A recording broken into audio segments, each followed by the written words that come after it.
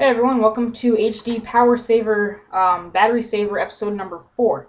In this one I'll be showing you guys a little something with my screencasting software about how you can save battery life using the actual built-in Windows power management software. Basically what I'm going to show you is that you can change the Windows power options, how it actually uses power.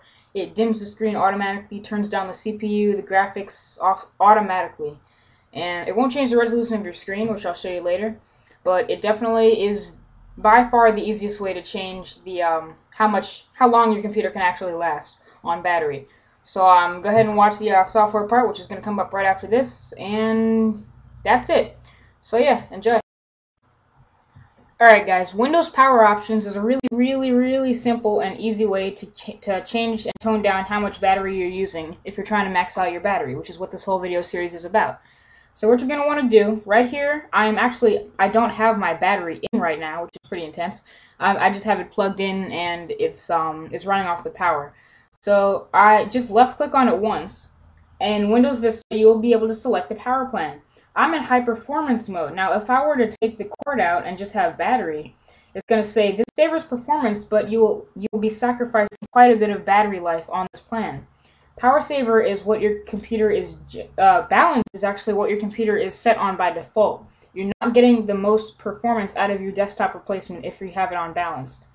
So I leave mine on high performance when mine's just sitting at my desk doing my work, playing games, etc.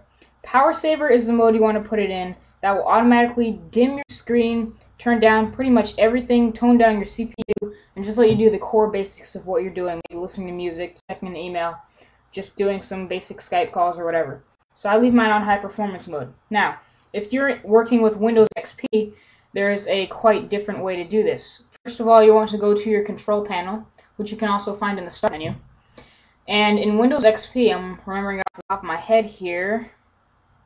Let's wait for the control panel to open. Okay, I'm going to go to,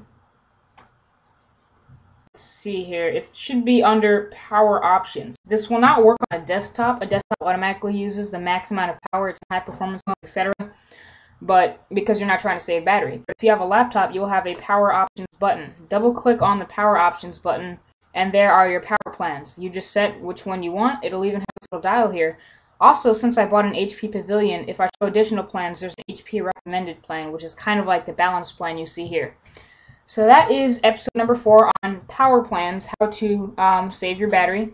And hopefully watch this in HD so you can see everything clearly. And that is basically it. So if you have any, alright, I hope you found that last tutorial helpful on your battery saving tips. This is my 8-cell laptop battery here. Basically what you're going to do is change the power saver options when you're in Windows Vista. If you have any other questions or you want me to do another tutorial, like I said, just leave a subscribe to my page and that button over there, or if you're watching in HD, it's down there. And subscribe to my page, send me a message, hit me up, I'll do whatever I can and answer your question. So thanks for watching, and more episodes to come. Peace.